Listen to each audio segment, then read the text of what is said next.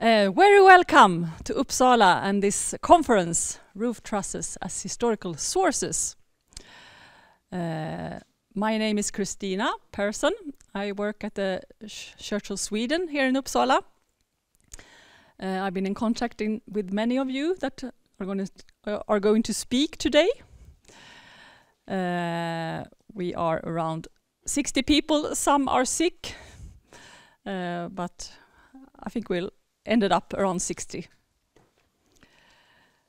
The Church of Sweden are one of the organizers of this conference, together with the Swedish Academy of Letters, History and Antiquities and the Swedish National Heritage Board. So I'm one of the organizers together with Anders. Anders Andrén, representing the Royal Academy of Letters, History and Antiquities, and Professor of Archaeology and previously Professor of Medieval Archaeology, been working with churches, among other things. And Maria Rossipal from the Swedish National Heritage Board. And unfortunately, we are missing Ann-Katrin Bonnier, researcher. She was sick. She turned sick this weekend, and now she's in hospital. So we've been planning this event for over a year now. So it's really sad. But it's recorded, as you know. So we film everything, and this microphone is only for the film. So that's why you don't hear it. So everyone that speaks here have to wear this or a mygga, what do you call it? But for the filming.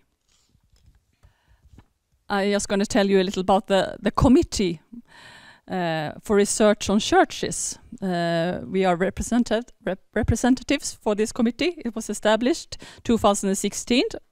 And it's a cooperation between our three organizations. And the aim is to promote and coordinate research and knowledge building on churches. So this committee is a kind of successor of the research company Swedish Churches, Sveriges kyrkor, that started to publish monographs on churches in 1912. And this is our first conference. Maybe we will have more in the future. And we're very glad to have you all here. One of the aim of the conference is to present, discuss and compare research about roof constructions of medieval churches in Northern Europe and Western Europe. But we know that this is a large interest in all over Europe, not only in Sweden. But we couldn't fit in more than this, so we have some parts you're going to hear about during these 24 hours. But one aim was also to meet live and not to see everything on the screen. So we decided that if it's not going to be live, we're not going to do it.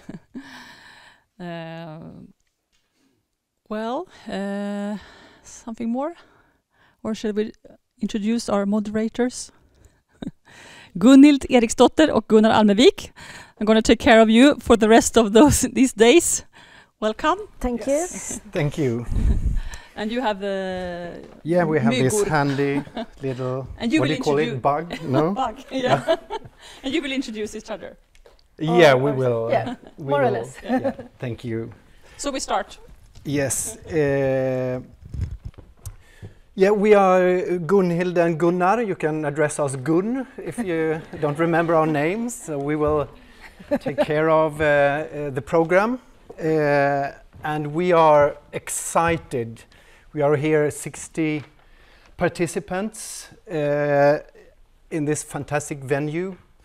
And we think it's worth noting that we are both academics and practitioners, and we represent very different stakeholders from the whole cultural heritage ecosystem, from the universities, the heritage board, the church organizations, practitioners, entrepreneurs, craftspeople, consultants.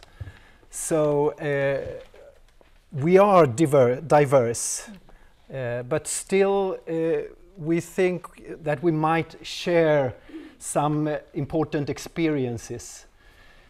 We think maybe many of us have the experience of being in a medieval church truss, sharing the experience, the challenge of getting there, of being there, the sensation, the smell maybe, the obscurity, lack of light, yeah, the curiosity of possible findings, this kind of sense of connectivity to the past and the time gap apprentices that we are. So we are excited, and we have a full program ahead, and we can expect insightful presentation and with all of us helping out intriguing discussions. So my name is Gunnar Almevik. I'm professor in conservation at the University of Gothenburg and researcher at the Crafts Laboratory in Mariestad. And my name is Gunhild Eriksdotter. I'm a historical archaeologist or medieval archaeologist, how you want to put it. I'm specialized in buildings archaeology, and at the moment I work as a part-time researcher in Uppsala, in this house, just around the corner. And I have the honor to present the first lecture here. It's a person who have a PhD in art history. He have a long experience working at the National Heritage Board, mainly with medieval parish churches. Right now he's working as at the head of the cultural heritage support at the Church of Sweden here in Uppsala.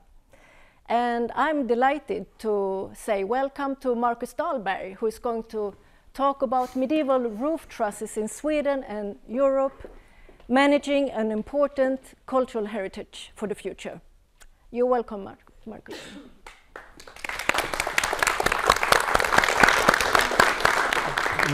Thank you very much. I'm also very excited to meet you all. I know some of you, but others not. As we've heard, we are here for 24 hours. And we are to get an overview and be inspired by current research on medieval roof trusses. I am personally very happy about our international guests, because I think we need sometimes an outside view to understand our piece of the puzzle. My ambition here is to briefly give an overview of medieval church building in Sweden, which of course provides an important condition for the presence and variation of roof trusses. I will conclude with some thoughts from my own point of view on the characteristics of this heritage, and finally about the importance of managing it for the future. This is a map from a project run by the National Heritage Board called the Parish Churches, Heritage and Settlement History. The main aim of the project was to provide a quantitative picture of church building from the Middle Ages to the middle of the 20th century, and how different periods characterize the church expansion and the church landscape that meets us today.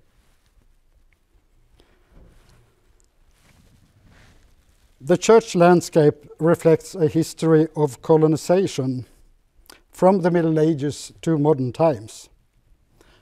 Landscape types and growth of population have affected density and chronology of church buildings. In these maps you can see two of the stable geographic factors. You can see two stable geographic factors, namely the highest coastline, that is, the line where the Baltic Sea stood at its highest, under and after the inland ice.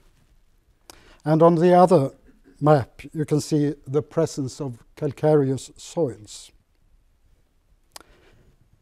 The successive expansion of ecclesiastical heritage is only one part of the story.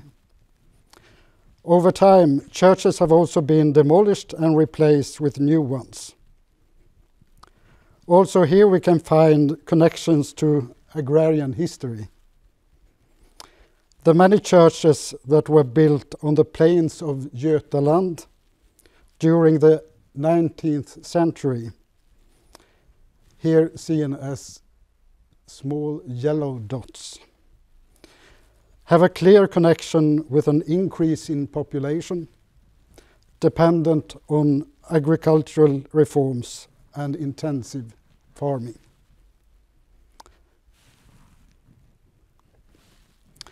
In Sweden, as elsewhere in Europe, wood was often used for the first church on the site. However, in Sweden, early medieval wooden churches are only known through archaeology or through wooden parts that have been reused in a stone church built at a later stage.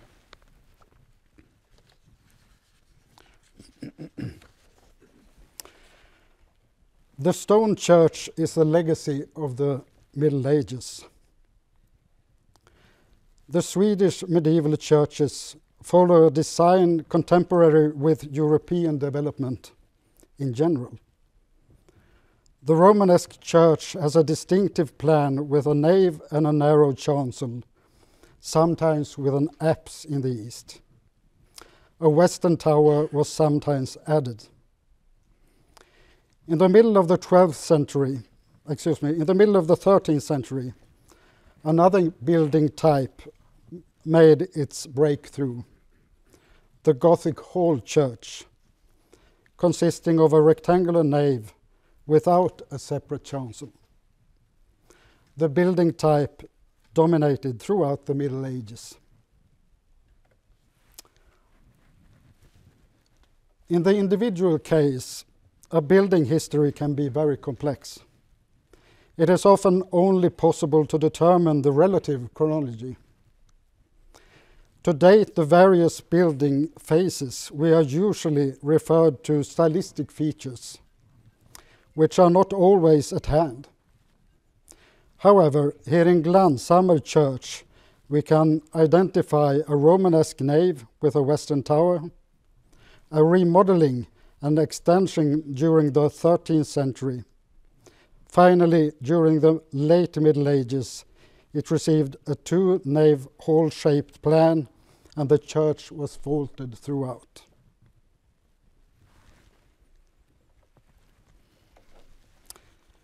By compiling chronology with building features, for example, the existence of apses and western towers, we may conclude that the Romanesque churches are found in Sweden's most favorable settlement districts, in the center of Götaland and Svealand. To the left you can see some plans of originally Romanesque churches from the district Östergötland, that in some cases were later rebuilt and sometimes not.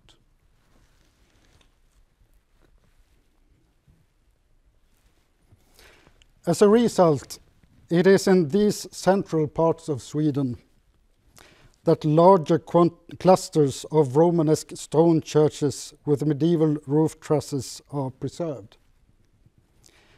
Compared with other countries in Western Europe, the number of early medieval trusses is relatively large. there are variants of types that have been spread over large parts of Europe during the same period. However, there are also several features that are not otherwise found in Europe.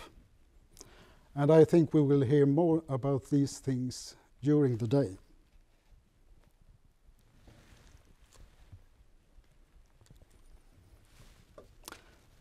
A church made of stone was a permanent building. But nevertheless, it usually went through several stages of change during the Middle Ages. Regional variances in this regard is obvious. In the central districts of Götaland, many well-built Romanesque stone churches retained their main design throughout the Middle Ages. Parish formation continued during the Middle Ages north of Lake Mälaren and along the coast of Norrland. New hall churches were built. At the same time, many of the existing churches in Svealand were rebuilt in the same fashion. This process of rebuilding began during the 13th century and continued throughout the Middle Ages. A distribution map of churches with this type of building plan demonstrates a clear shift in emphasis to the eastern parts of Sweden.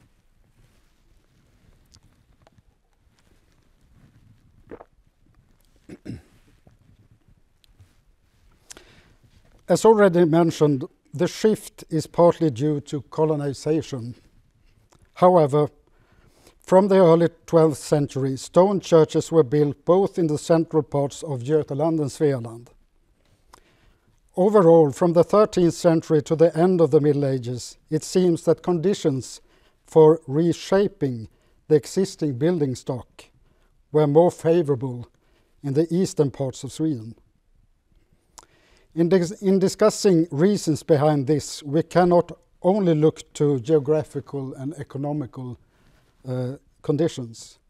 We must also see this in the context of contemporary political and ecclesiastical change.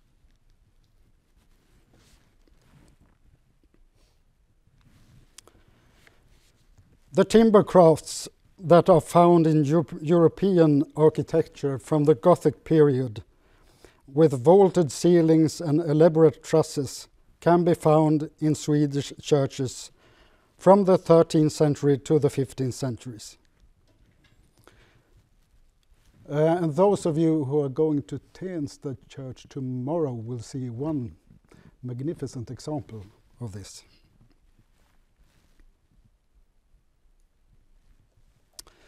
Looking at the overall picture at the end of the Middle Ages, and the distributions of churches built in wood and stone, we see the result of a complex development. We have traces of early wooden churches in the central districts, which were replaced by Romanesque stone churches already in the 12th century. Church building in wood and stone continued throughout the Middle Ages. And by the end of the Middle Ages, wooden churches remained in some regions. The majority of these were timber churches, probably of a relatively late date. Today, only 10 medieval wooden churches remain partially preserved. Regardless of whether the church was built in wood or stone, the roof construction was always wooden. In Sweden today, there are approximately 1,300 fully or partially preserved medieval churches, of which the vast majority, as already said, are built of stone. Just over 400 of them remain quite intact in their original layout, while the rest have been rebuilt in one or more stages. In the best preserved churches, you can find trusses which can be dated to the time when the church was built. In others, you can often find reused material that can be associated to the church's older building phases. Then, what characterizes the medieval roof trusses as heritage? I would like to highlight some aspects given this background.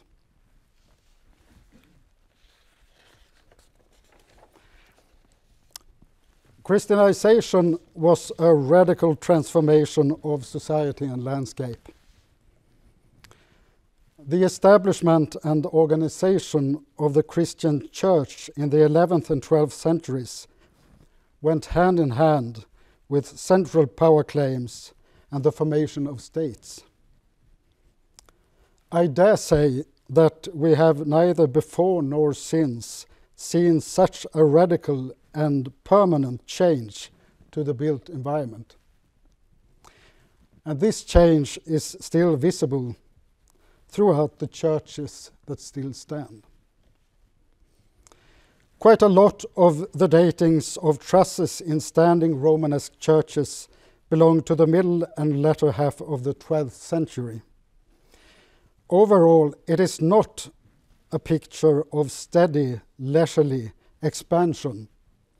The impression is rather a concentrated building effort, a manifestation of the victory of the Christian faith and transformation of society. Church building and trusses are primary sources to this change in society that was currently taking place throughout Europe.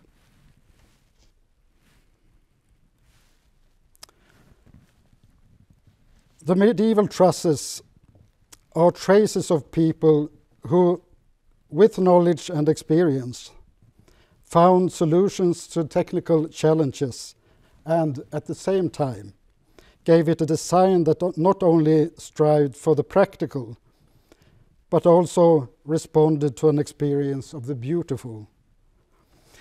Beauty varies over time, and also the meaning of beauty. Of course, this could also be said about the church building itself. In a series of studies in Scandinavia, church building during the 12th century has been interpreted as part of a parish formation process. The general picture involves a development from early privately owned buildings constructed by the elite to a more formalized parish formation in which the parish itself emerged as a possible commissioner.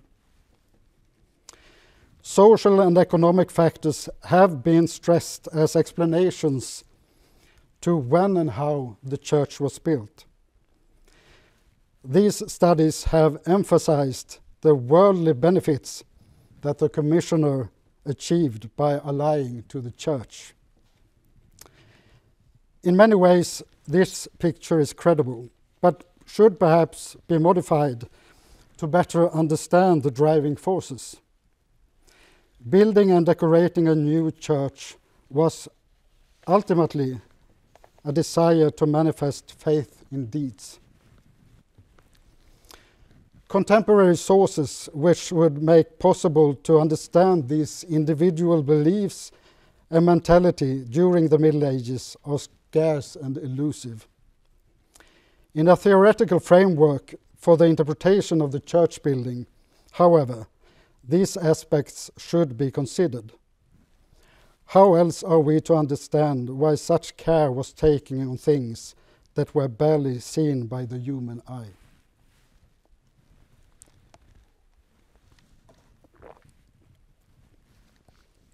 Medieval roof trusses are not just historical remains. Here we can find experiences and lessons learned that are important for contemporary construction and management, not least in view of today's focus on sustainability. The parishes in Sweden manage a variety of historic buildings that was formed using local building materials and know-how. In fact, this is one of the most important qualities of the ecclesiastical heritage. Even if the church later was built in stone or brick, a traditional craft in wood has shaped other significant parts of the church construction or be used for other buildings in the church environment. The use of wood has not only been determined by available tree species, but also knowledge on suitable wood for specific parts of the construction. The church buildings are truly an archive of traditional woodcraft, which can be followed from the Middle Ages until at least the middle of the 20th century, when general changes took place in the building process. What then are the conditions for taking care of this heritage for the future, and for whom is it important? In a European context, and in all European countries, there is an awareness of the importance of religious heritage for understanding history. The term religious heritage is deliberately chosen. Europe's cultural identity is associated with the Christian church, but overall and over time we find a great religious diversity. This is also reflected in the legislation regarding the management of religious heritage in Europe. There are similarities, but also differences, depending on history and the religious community's position in society. The Church of Sweden, through its parishes, manages around 3,000 church buildings, protected by the Swedish Heritage Act. The state compensates the Church of Sweden financially for managing this cultural heritage. And the funds can be partly used for inventories or service that improve the conditions for preservation. Several studies of medieval roof structures have been carried out by the dioceses. The craft laboratory at the University of Gothenburg has been commissioned by the Church of Sweden at national level to compile these findings, and we will hear something said about this service also. It is of great importance that up-to-date knowledge is produced and made available to those who manages the church buildings, namely the parishes. And these inventories that I mentioned have been partly financed by the Church of Sweden and partly by this state compensation. So knowledge of roof trusses is not just a question for the church, of course. It's a matter, it matters to us all. It is often said that we know too little, but that is perhaps not always the problem. In fact, we know quite a lot about the quality of churches as heritage. However, it is often a disturbing gap between what we as experts know and what we manage to mediate to property managers, users, and visitors. The Church of Sweden collaborates with other parties, for instance, the National Heritage Board and the Royal Swedish Academy of Letters, History and Antiquities, to fund and make available new knowledge to both researchers and the public. And this conference is an example of this. I will conclude there, and I hope that these days will bring both new knowledge and shared experiences. Thank you.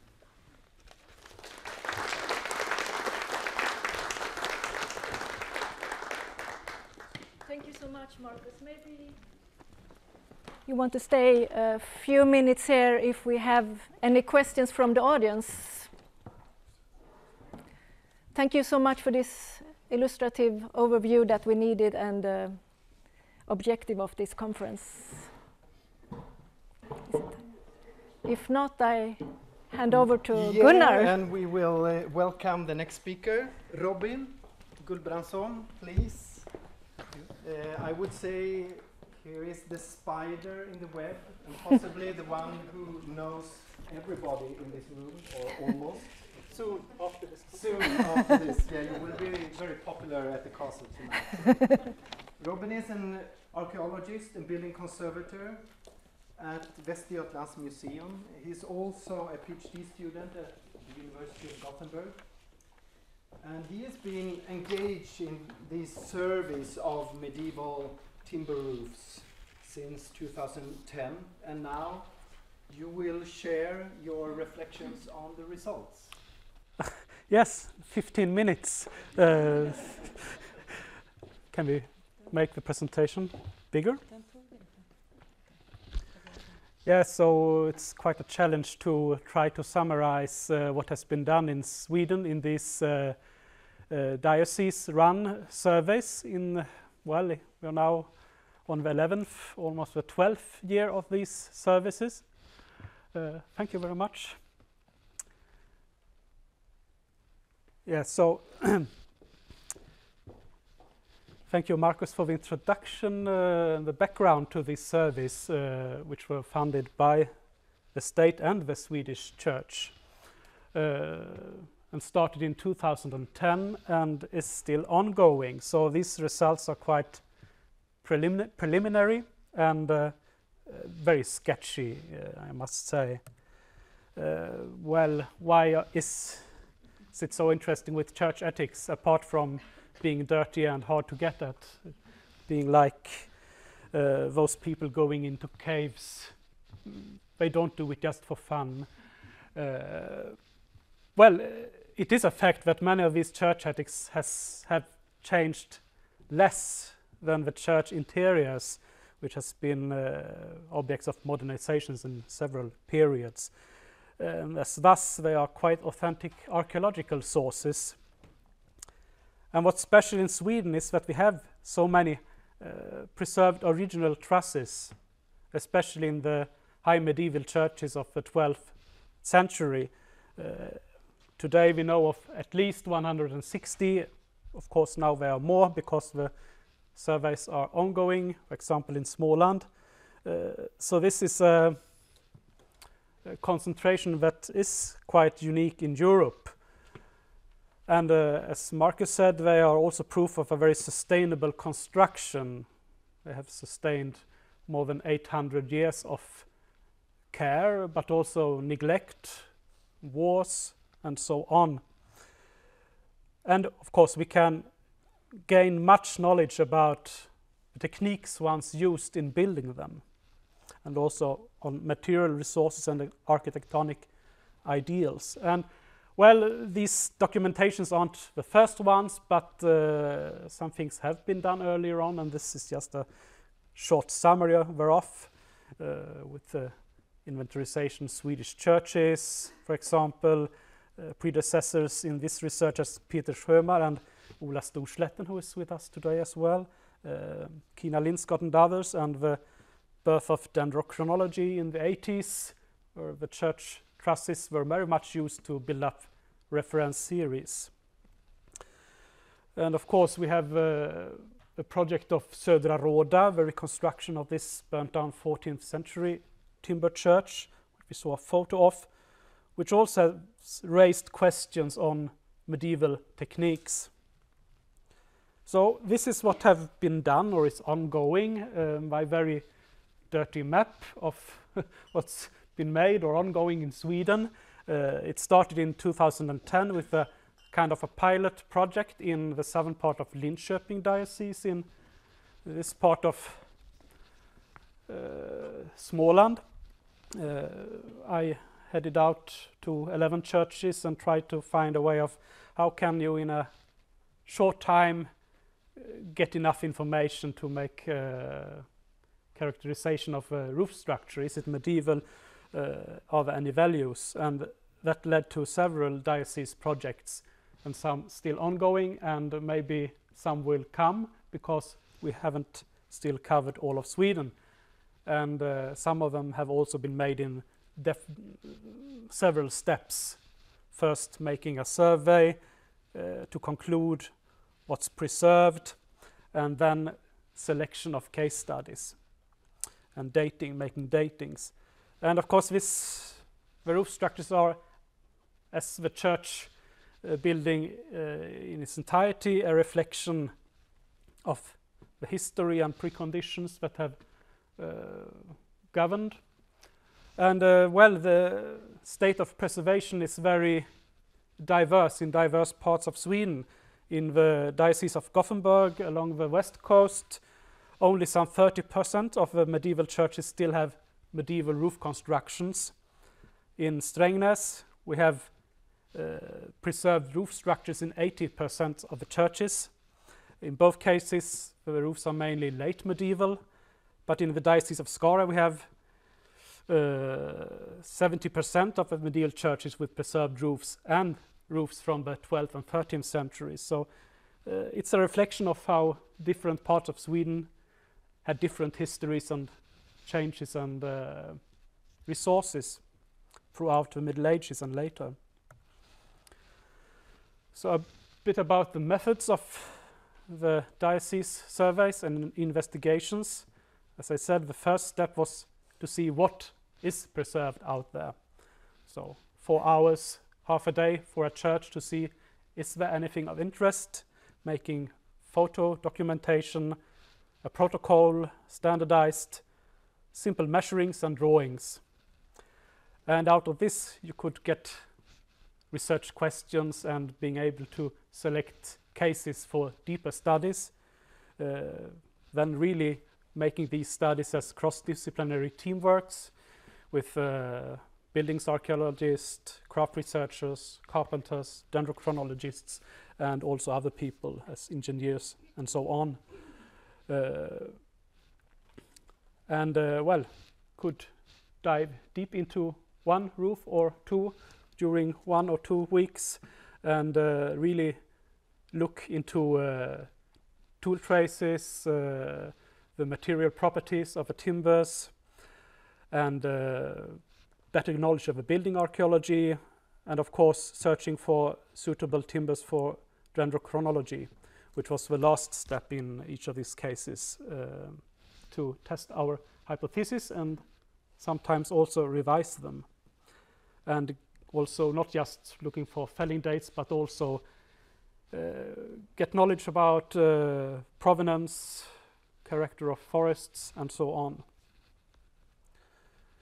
And this is hard to conclude, but we have some features in common. That's usually an indication of medieval structures. This is 500 years. And of course, it's a big difference between a roof from the 12th century and one from the early 16th century. But one thing in common is normally we have a square cut timbers, nice scantled. Very seldom we find veiny edge or the late wood. We have, of course, a variety of different axes and hewing techniques, but one alarm bell always is when we find the so-called sprätthuggning, which you can see examples of to the left, and Matthias making a new sprätthuggning, which actually you work along the fibers of the wood, and it's normally a knife grinded axe, and you get a very characteristic almost fishbone pattern when you look at it in oblique lighting. This kind of technique we don't normally find after the mid-14th century. After mid-14th century, normally you find variety of broad axe and so on working across the timbers. It's of course a simplification. Common thing in the early roofs are the very tight spacing of 1 L more or less. And of course we also have in the old roofs from the Romanesque period normally tie beam trusses. And the use of a template for building trusses is something that appear much later in the 14th century and on. And of course we later get other things to solve with the introduction of wooden ceilings and vaulted stone and brick ceilings that demand other types of constructions. And then we have a new input of techniques from the continent. So this is the state of 2020 of roofs from before 1250. Now we have even more that we could put in, but at least 160. I guess we have at least 170 or a bit more now. Also, there are some few fragments from the 11th century in Scania mainly. So just some nice pictures to look at from the early 12th century. I will dive into this matter tomorrow and have some more time to show the diversity of roof constructions that can be found for this part in Västergötland during the early period. And well, the late 13th and the 14th century, we don't have that much, but this, what we have is quite interesting, because here we really see how old and new start to intermingle and mix, and new techniques are developed. And we also find the introduction of these wooden vaults, and sometimes maybe also wooden vaults without a covering ceiling. Normally we just have a skeleton now, but in the historical museum you have one intact roof reconstructed. And of course late medieval time, there's also a big input of influences, mainly from Germany.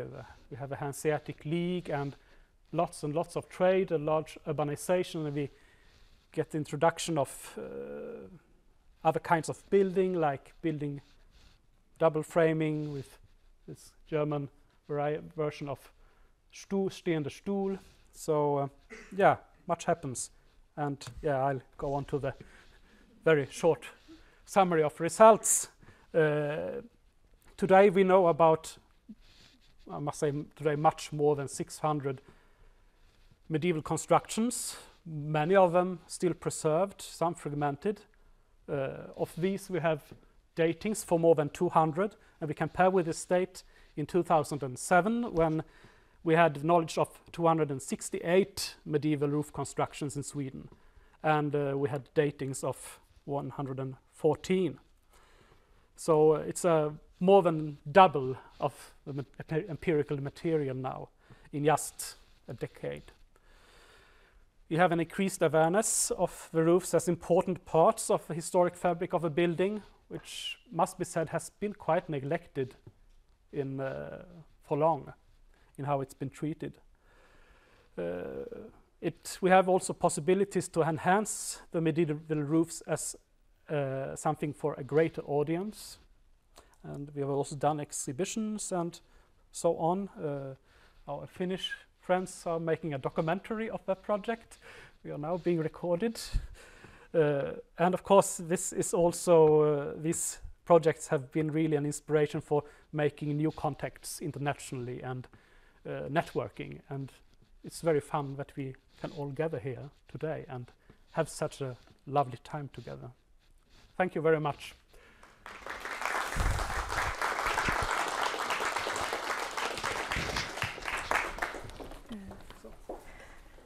Thank you for your inspiring talk, Robin. I think we must go on directly here. And I suggest if you have any questions, we will try to catch it up later today. We have a summary as our last post here, and I suggest you write it down and we come back to that. Our next lecture is, well, we are going to broaden the context a little bit here now. We are going outside the Swedish borders to the Northern Europe. And our next lecture is emeritus from the Warwick University, just outside Coventry. And Coventry is just in between Birmingham and Northampton. And it's Nat Alcock that is going to talk. Nat, you are an author of several key publications in timber structures, vernacular architecture, and so on. And I remember when I was a student in Lund in the 1980s, we had recording timber frame buildings on our desk. That was an obligatorium. So that's good. Now you may have it on your computer. We have that whole glossary of terms available freely on the computer. Perfect. I have it. You're going to talk about Romanesque common tie-beam roof in Northern Europe, an overview. And you are very welcome. Thank you very much. And the first thing that I must say is that I'm most excited to be here. I'm looking forward to what we're going to be hearing, and I greatly appreciate the invitation. And my task is to introduce you to what I see as the key to the development of medieval roofs in Northern Europe. And this is the common tie-beam roof. As you see here, in fact, you've already seen this. This is Garda on Gotland, which is very nice because in the church there is a ladder, not like Robin's holes you have to crawl through. And you can just go up and look at it. And it's also a characteristic Gotland church, but I won't say any more about that. I should mention, though, the name of Professor Lynn Courtney, my collaborator in our study of these roofs, and also some of the main people who have given us information and shown us these roofs. Patrick Hofsummer in Belgium, Fredrik Ippo, who is here, is going to talk to us later, and also in Sweden, particularly Robin and Kina Lindskut. So I thank all of these. Firstly, what are common tie-beam roofs? Well, we have here to make a distinction between principal rafter roofs and common rafter roofs, where the principal rafter roofs have heavier trusses at intervals of bays, interspersed with lighter trusses, the common rafter trusses, whereas the common rafter roof has all its trusses of uniform size, uniform scantling, without any division into bays. But then within the category of common rafter roofs, we have the common tie-beam roof, which again has all the roof trusses the same, but in particular that each truss has a tie-beam, and you can see a couple of the tie-beams at Garda, they're arrowed on the slide. I won't say much about the development of these roofs, but I will mention one point here, which is that they can develop, perhaps because of lack of timber, we find this particularly in England, into roofs where instead of having a tie-beam at every truss, you have a tie-beam at every other truss, or perhaps every fourth truss, but without quite producing the proper full principal rafter roof. Now, these have long been recognized as standing at the beginning of the development of roof carpentry in Western Europe. That is to say, of course, we can only say this about the roofs that survive.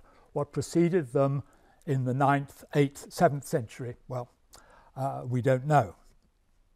And the dating has been confirmed by dendrochronology, the earliest coming from the beginning of the 11th century, as at the Church of St. Denis in Liège, dated by Patrick Hofsummer. And this is where Lynn Courtney and I came into this story.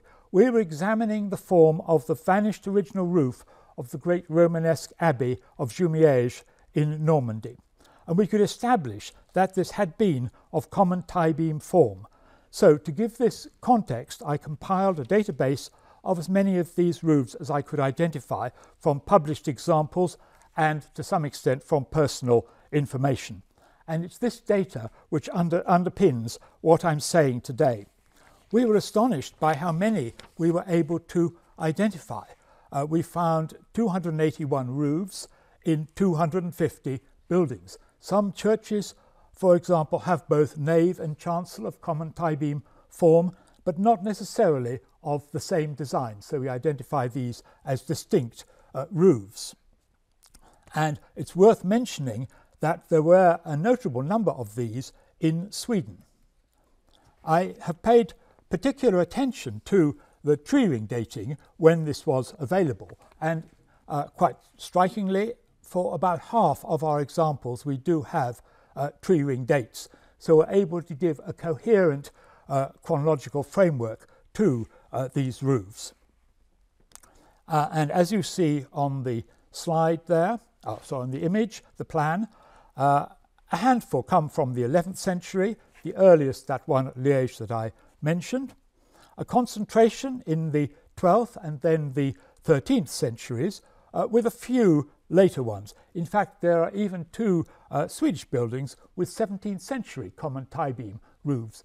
The type is completely vanished by then, but what we think has gone on here is that they have rebuilt the roof in the 17th century and they have simply copied the vanished medieval roof that preceded it.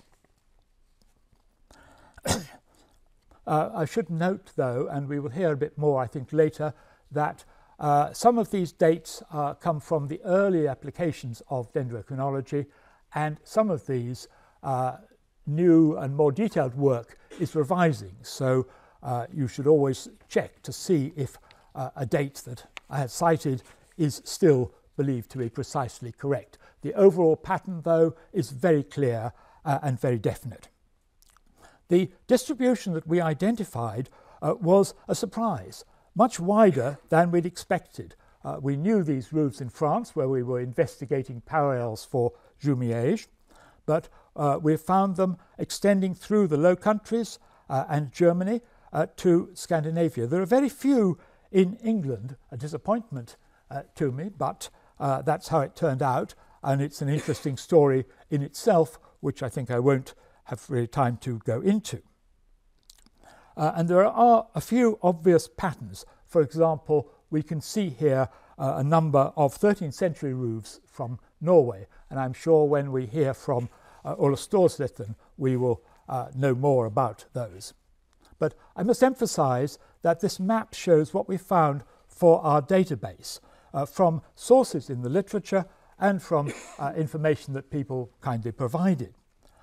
Since then, I've seen reports of churches with common tie beam roofs, one in Poland and one in Romania. They're both from the 14th century and are dated, but I wonder whether there may be more to be discovered, or maybe that is already known from further east in Europe than the area which we covered. And there I have to say I've not tried to search the literature to try and establish this, but I think we need to look at the possibility of a further extent to the east. There is one more that's marked on that map. We'll come back to that in a little while. Some specific points I should make. Most of these roofs are on churches, but I haven't restricted the database to churches, and there are houses particularly reported from Germany. The lack of examples in England probably relates to the dates of the surviving roofs, which post-date generally the time when common tie beam roofs were particularly being constructed. Most of these are buildings with stone walls. We've heard about the churches with their stone walls, but some have timber frames, and a few others, including churches with stave-built walls. Now, I want to look now more closely at the roofs themselves. Individual roof trusses have a variety of designs, and we see these on this and the following image. In order to classify them in the database, I gave each type a code so that we could assign them and easily sort them out in our database. Here are the first two types, which are those which have the struts at an angle, canted, or the struts vertical. And then with those there, you can combine these sometimes with a collar, sometimes without, and also sometimes with a central strut, a king strut or a king post, or sometimes without. So that gives you a variety of types, but the principal distinction is between those with the slanting struts and the vertical struts. If we go on from there to the next type here, we see what I've called C, the name is quite arbitrary, the lattice truss, where we have struts crossing over to produce a lattice of one form or another. We find somewhat similar to this a type which I've called P because it has parallel rafters, just a pair of rafters paralleling the main rafters of the truss, and occasionally those with scissor braces. They're not very common, those. And finally, those which don't have any trusses at all, just have common tie beams and rafters. And in case you worry, there are only two which I can't fit into this category, so that's 2 and 250. The categorization works fairly well, but we do have quite a large group where we can't put them into this category because we don't know what they are. Usually these are roofs where we've only got the tie beams preserved, or we've got fragments that don't make a pattern that we can distinguish. Let's go on and look at these in a little bit more detail. Here are the roofs with canted struts or with vertical struts, and the distributions of these. They're both, well, particularly the canted struts are the commonest of all, widely distributed. 96 examples over the whole of the region in which common tie beam roofs have been identified. Those with vertical struts are more concentrated in northern France, Belgium, and this example that I show here is at Soigny, the Collégiale de Saint-Vincent, and we'll see a little bit more about that later on. I'll come back to look at the lattice truss, which comes next in sequence, but here are some of the less common types. Here, those with parallel rafters, which are particularly found among those Norwegian churches, with a few in western Sweden. The scissor braces, relatively rare, and the ones which just have tie beams and rafters, slightly more common. But these are actually particularly interesting because of one example here, and this is the church of Hagia Paraskevi in Greece. Now, maybe this is telling us that there is a whole family of common tie beam roofs moving down towards Greece, but in fact that isn't quite the case. The picture here is very dark, but you can maybe see the tie beams, and it has a date of 1222, but after that. And also particularly interesting, the tie beams are of alpine larch, and so the date tells us that this is Western, not Byzantine. It is after the period in 1209 when the Venetians conquered Greece, and they have built themselves, has been now identified as a Dominican convent, and they have brought in the timber and no doubt the carpenters from places where they knew they could get good timber and good carpenters, so not Greek, but a part of the common tie beam tradition, relatively late, moving down with the conquerors there. I've left the lattice truss type C till last in this little survey because it's particularly intriguing and also relevant to early roofs in Sweden. It's the second most numerous type with 86 examples and found exclusively in Sweden and Denmark, apart from one remarkably in central France. You can see the drawing at the bottom showing this truss at Chabris in the department of Indre in France. This isn't dated, but the masonry suggests the 12th century. A little bit frustrating. The roof was visible during a restoration in the 1950s, and is now sealed off, and nobody has ever been able to get back again into it to take tree ring samples. There is a considerable variety in the truss designs, as you can see, but no obvious correlation between the design and the date. And a few, like this one in the bottom, have collars, and that one comes from Denmark.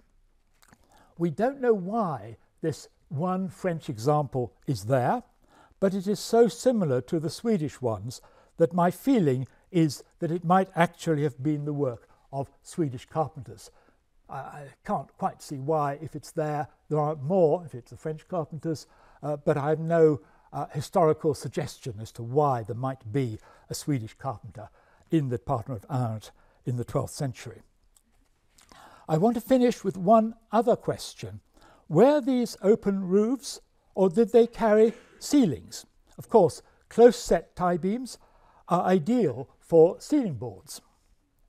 When we look at the dramatically decorated roof trusses at Joachim, we've seen these already in just glimpses. In western Sweden, it has three forms of decorated lattice truss, and surely these were designed to be seen even if, looking from the nave of the church, they would have been in a somewhat gloomy there. But look at this. The spectacular painted ceiling of Sillis in Switzerland, a common tie beam roof of 1097, and a ceiling dated itself to 1115. Well, clearly this was a church that was sealed. And see also again the same view that I showed you before of the roof of Soigny in Belgium, where we see grooves for ceiling panels in the tie beams. So these were sealed roofs, and I've been told that just out there is the only known example of common tie beams in a Swedish roof which also have grooves for ceiling beams. So they also used sealed roofs here in Sweden. I'll just leave you while I go on to finish off with a close-up of the roof at Sillis to enjoy. And I'll tell you finally what I think we can say about these common tie beams roofs. They are the oldest identified roof type in Northern Europe. They're distributed from France to Scandinavia and also, it seems, further east. They date from the 11th century, the 12th, and sometimes as late as the 15th century. There are a variety of truss designs. Some are regional, for example, in Norway, others much more widely distributed, and they are found as both open and sealed roofs. Well, I hope that during this conference we will hear more about them and understand perhaps more about these and the other types of medieval roof trusses that we are recognizing in Sweden and elsewhere. Thank you.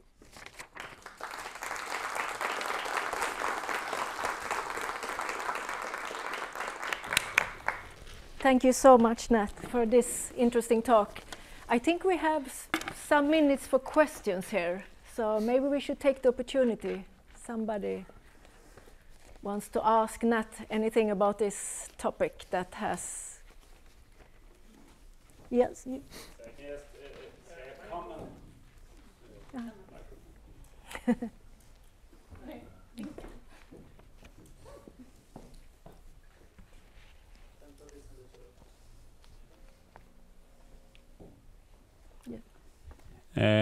Just a comment. My name is Carl Tillin. Just a comment concerning old roof trusses in Eastern Europe. I stayed some time in Romania, and they said that almost everything was destroyed by Genghis Khan. So that's why they don't have anything that old there. But maybe they're not right. But that was just a comment. One example was said to be the oldest church in Romania, and it's of the mid-14th century. I don't offhand remember when Genghis Khan was riding around. 13th century. Right, so that's after that.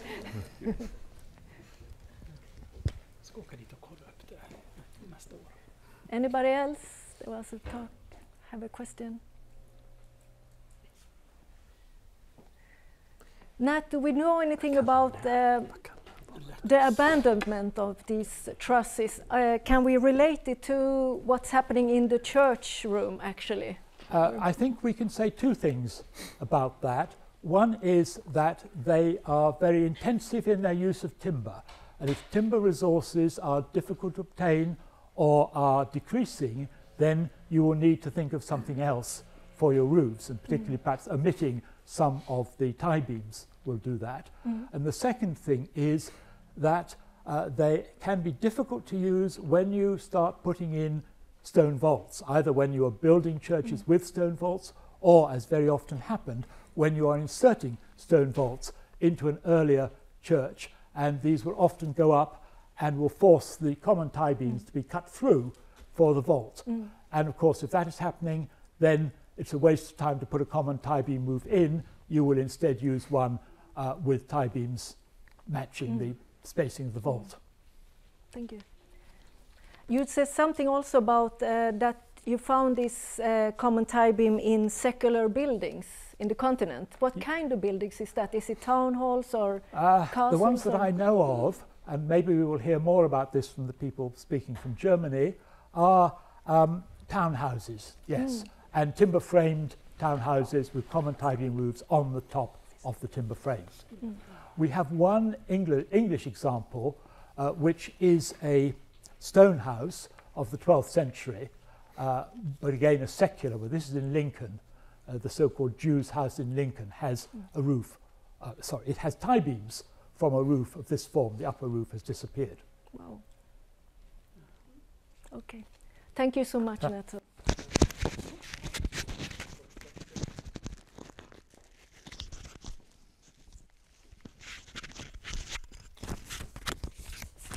Could it be that the tie beam actually once was more common in Britain, but not preserved in that amount? Because I read something about quite interesting fragments in the Church of Ägde outside of York that it looked really like a Scandinavian style roof. That's absolutely right. Adel in Yorkshire is one of our few examples where we really know that it was a common tie beam roof of the classic type. It was destroyed, it was replaced in the 1830s, but kindly somebody drew it before the replacement. So yes. So it's a big intriguing place I would like to visit once sometime. Church. I recommend anybody who is there in South Yorkshire to go and see it. Okay. Right. I think we move on then. Thank you so much, Nat.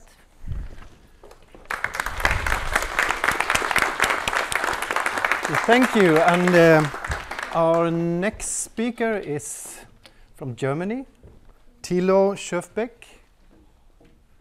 Welcome.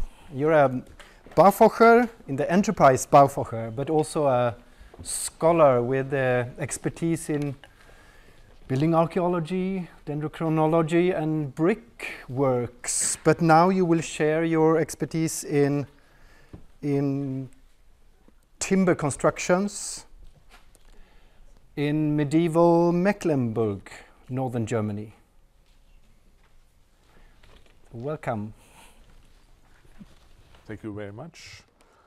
I hope everybody can understand.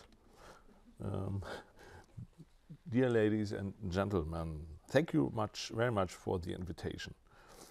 I come from a rich landscape, not rich in the material sense, rather in the architectural historical sense.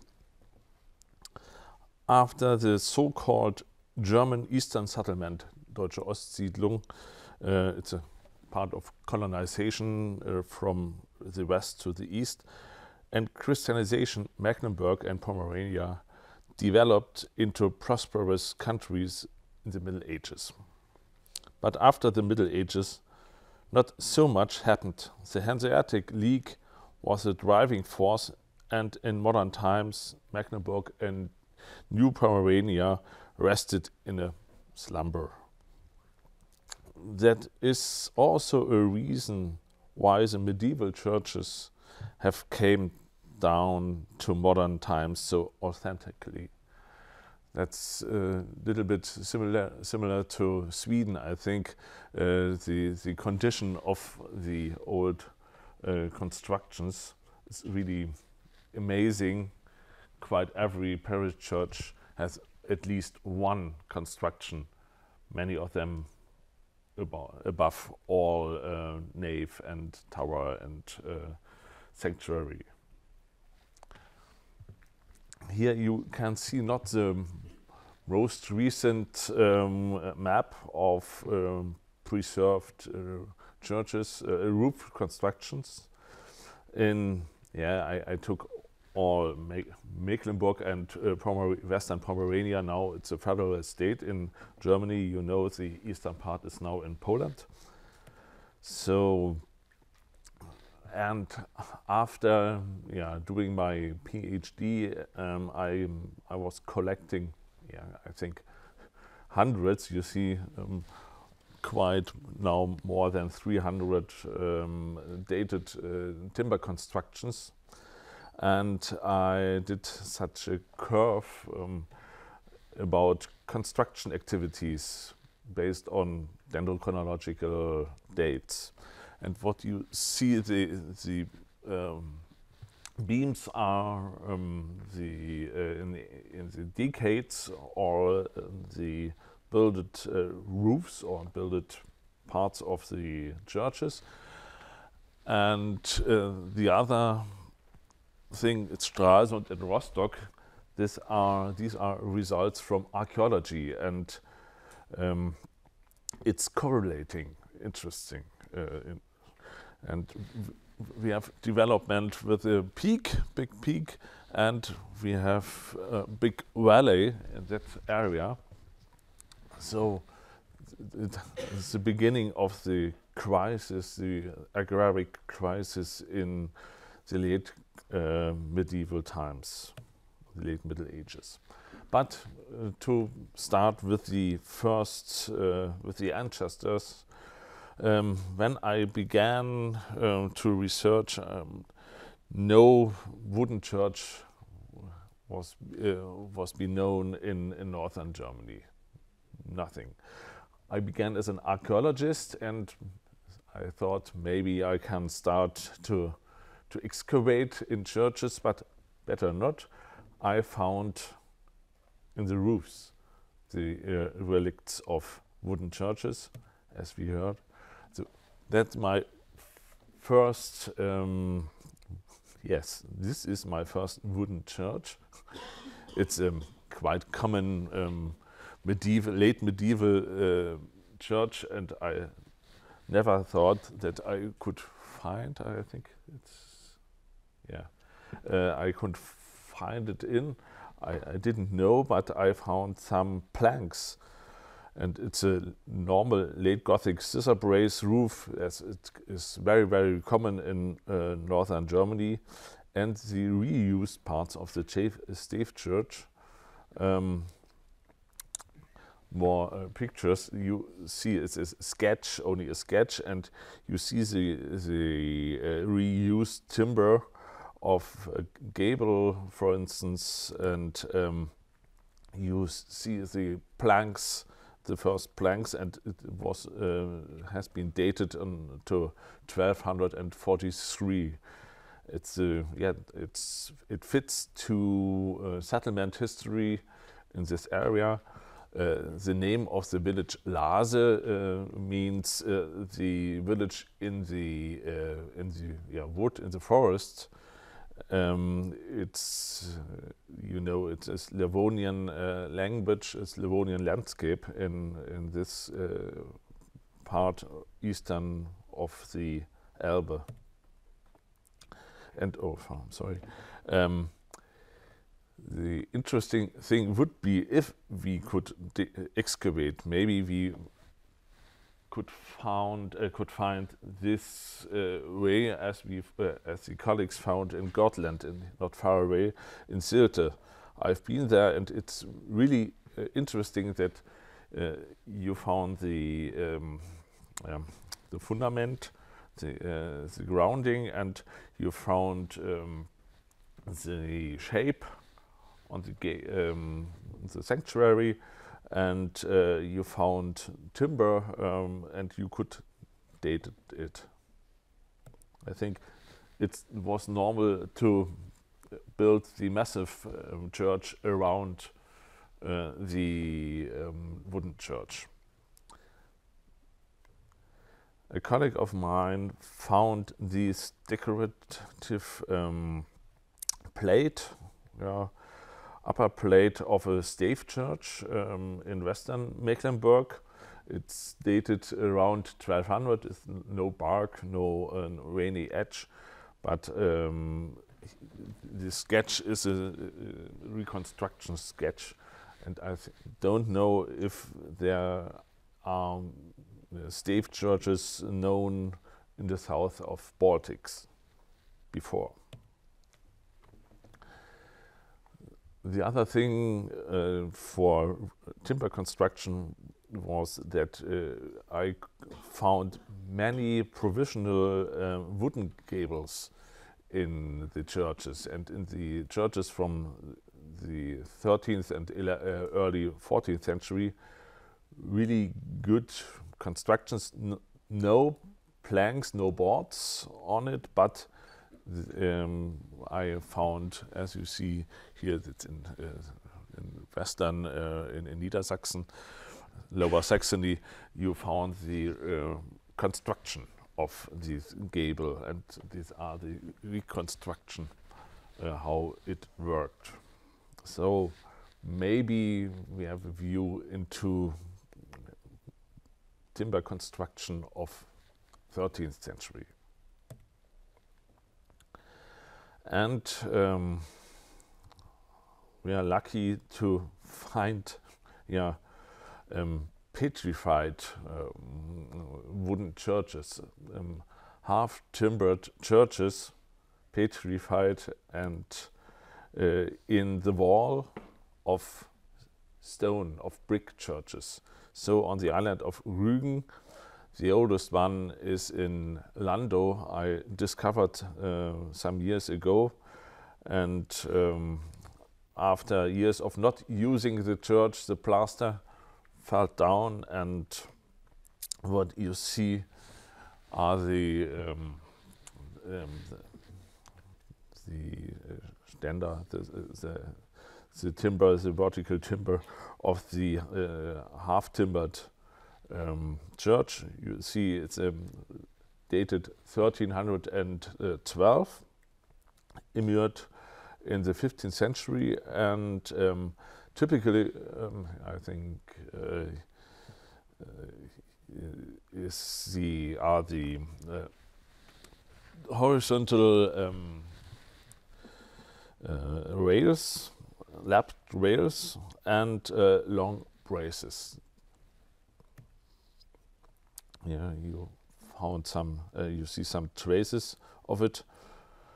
They are not preserved, and I hope in future I can measure and research further. I show you not the oldest church in the landscape. It's Lübbow. It's from dated back to 1210.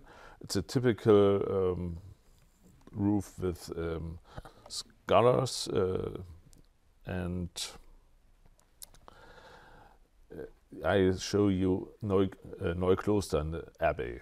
It's a new monastery. It's a church dated back to the middle of the 13th century, and as you can see, it's a construction with tie beam. It's a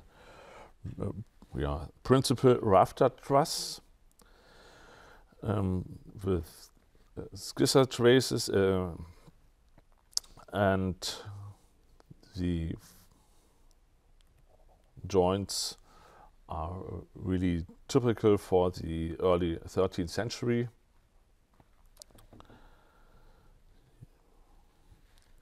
You see the edge marks as carpenter signs, carpenter marks.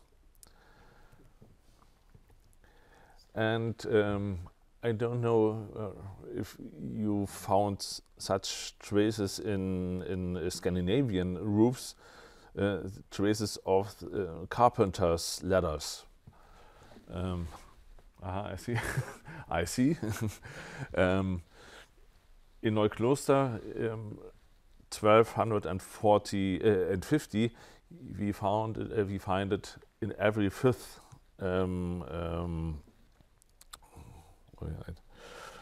rafter, both sides. You can see it on the drawing here. And the funny thing is the upper color beam. It's really not horizontal, but I think it's following mistake by measuring and by making Schablone, a pattern. It's the only thought about it.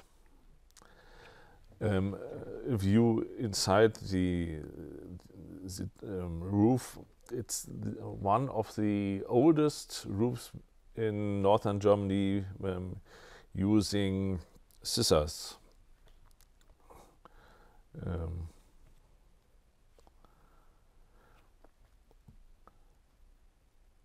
Another thing I found in late Gothic times, maybe the first drawings of medieval roof construction.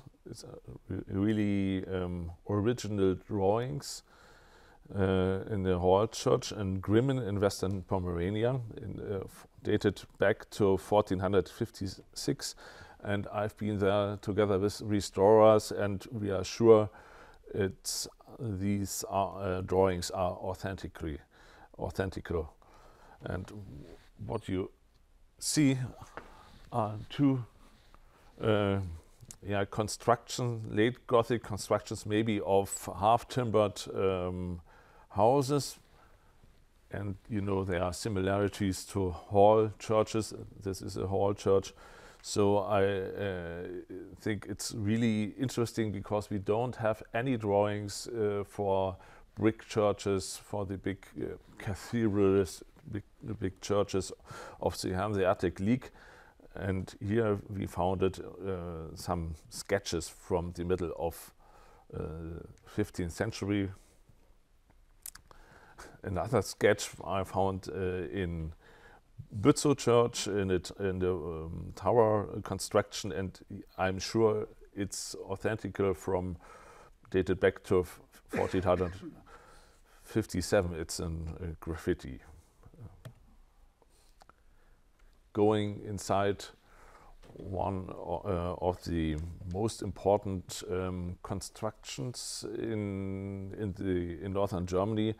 It's the area where the big hall roofs, hall constructions were developed in the 13th century. And we have a look into the Bützow church. It's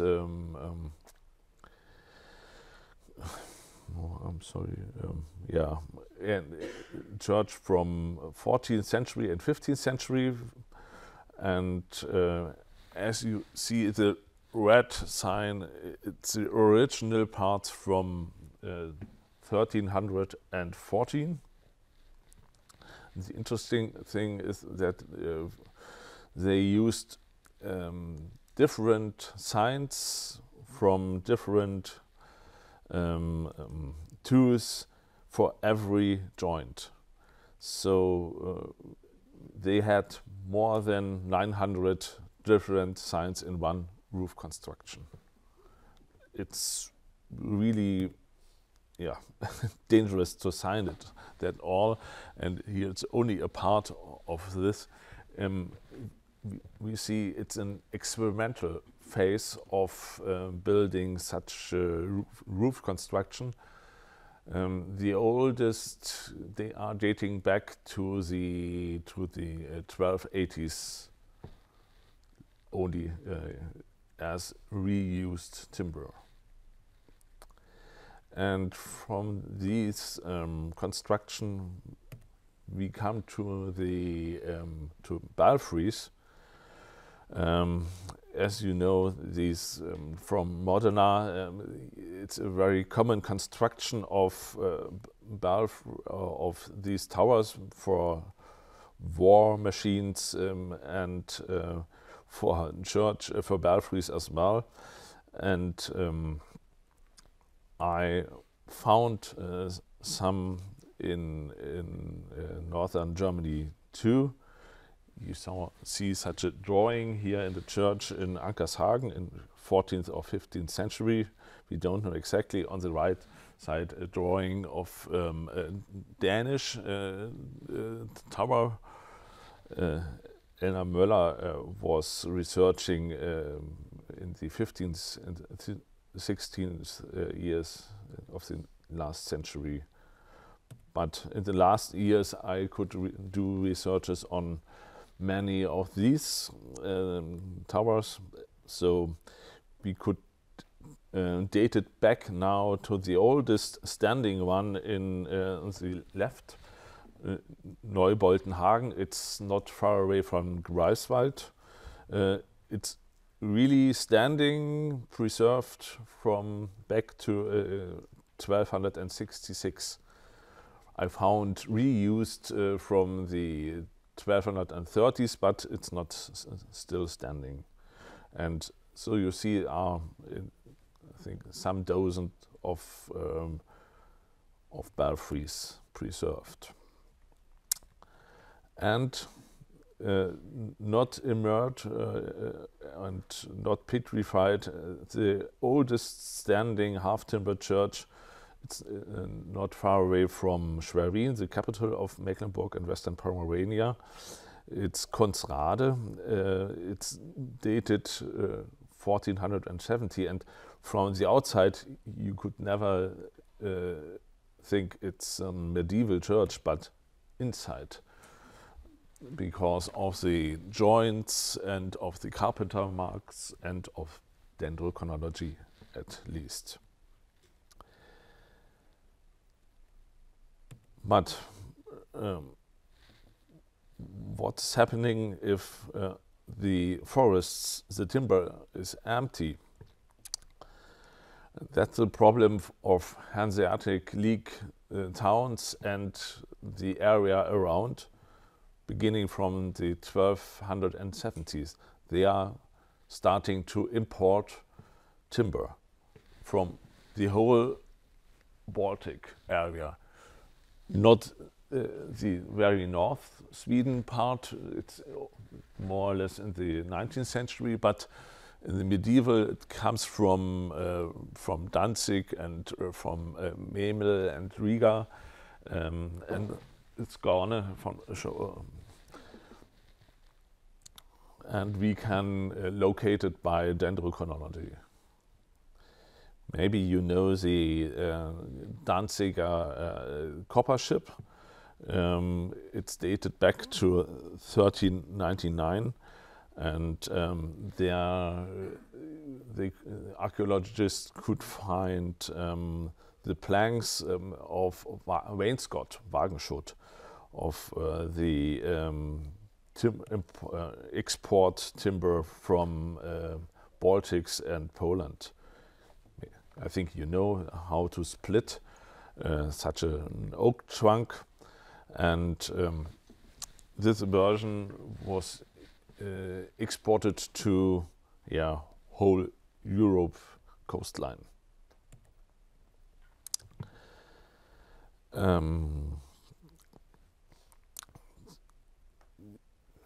The thing you find and you know are different types of carpenter's marks. Not trademarks here, carpenter's marks. It's an overview of different types from 13th to 16th century. But back to trade. The first It's Altenkirchen. It's the oldest church, no, the second oldest church on the island of Rügen. I found the oldest traces of rafting. I don't know in Baltic area. I don't know, but it's dating back to 1262, and I know not traces of bindings from 13th century and from Sweden. All imported timber from Sweden and Finland I found is without this binding. The difference between in quality between timber up and for instance Lapland timber, you can imagine, and we saw it twice, and timber trade in the southern Baltic area mostly with rafters, maybe rafters around or on the coastline, and these are the relicts of the rest of the findings of the bindings. You know that the way of binding with Vide and Keil, the upper graphic, and a reconstruction in Bad Windsheim in Franconia. The only church with medieval church with medieval imported timber from Sweden I found in the coastline of Pomerania, in the western part, not far away from Stralsund, is Flemendorf, and the roof construction is complete imported from Sweden, and it's the only one with trademarks. I don't know if anybody knows such trademarks from Middle Ages in Scandinavia, but for me it was the first time, because especially the island of Rügen has many of these trademarks, but the timber there is coming from local area around in Pomerania. And for the last, I will show you a special development of roof construction. If there is not enough timber with the length for hall churches, they began in 14th century to develop the vertical wall, not made of timber, made of bricks. So after war, you saw this wall in New Brandenburg, and in two churches in Pomerania, it's preserved, this construction. And on the right one, it's a hall roof, but they were changing the construction in the beginning of 18th century. That's why it looks like a basilica, but it is not a basilica. It has been under one big roof. Have a look inside these hall constructions. It's not like Bützow, where everything is made of timber. Here you have a church above the church. You have a construction from the time around 1370. That's the time where we do have a real lack of timber, of long timber. Knotty timber everywhere, but not long timber for rafters. And so they decided to build this construction. You see, it's a drawing by my colleague Thorsten Rütz from Greifswald. And the second example is trusses. It's in Pomerania as well. And you see the type of basilica roof now. It's Baroque, but as you might see, the frame of brick walls, it's the same. And in parish churches, the development or the solution, it's quite similar. For instance, Kalkhorst in northwestern Europe, not far away from Wismar and Lübeck. Have a look inside. You see it's a step hall, and they built it because they couldn't build a hall construction, but as you see, they built something with eel rafters and jack rafters. They are joined, connected, the rafters, because of the big length.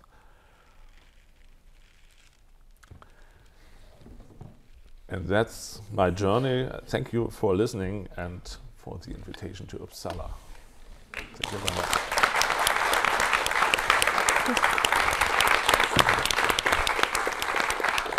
Thank you very much, Thilo. Very intriguing cases, detective work, paradigm clues.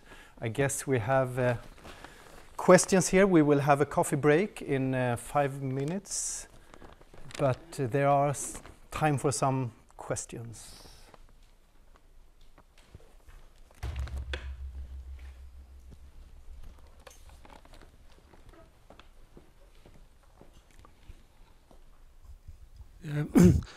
Once again, thanks for, we had very nice visits to Mecklenburg and some of your favorite churches, and I was struck by the large similarities between what's preserved there and what you find in Denmark and what was once Denmark in Sweden, in the constructions, and also the way of handling the timbers. You could often see how they first had blocked the timber with axe, but then parted them with saw, twice or once or twice in halves or quarters, and it's something that appears in this time of this high conjuncture of around 1300 or something.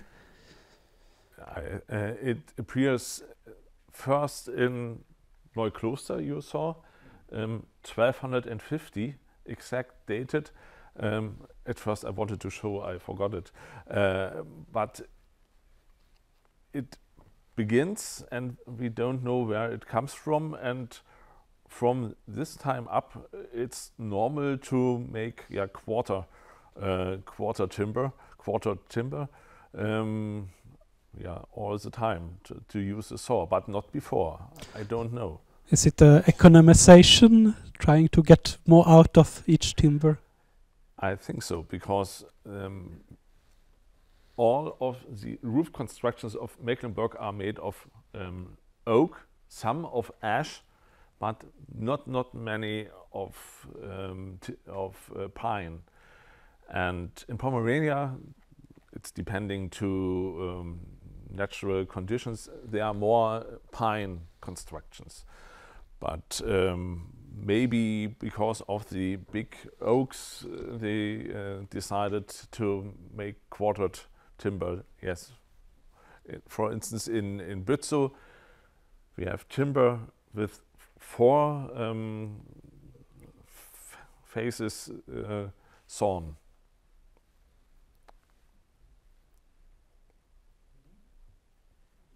Thank you.